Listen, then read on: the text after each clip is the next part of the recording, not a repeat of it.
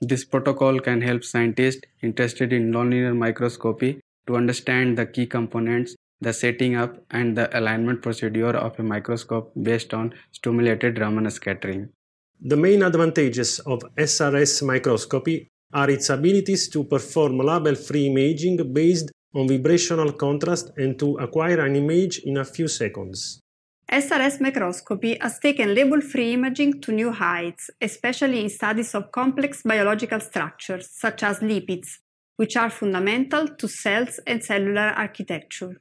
SRS signal is detected as a small change in the intensity of the probe beam, and it can be corrupted by noise. Therefore, an accurate design is crucial.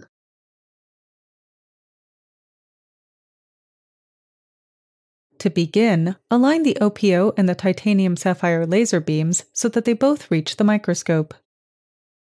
Next, place the laser beam position sensors detectors in two positions in between dichroic mirror 1 and mirror 6. The first position is located close to dichroic mirror 1, and the second one is close to mirror 6. For each position, use the sensors to detect the x and y coordinates of the OPO beam. Importantly, verify that the x and y coordinates of the titanium-sapphire laser beam are of the same OPO in both positions of the sensors detectors.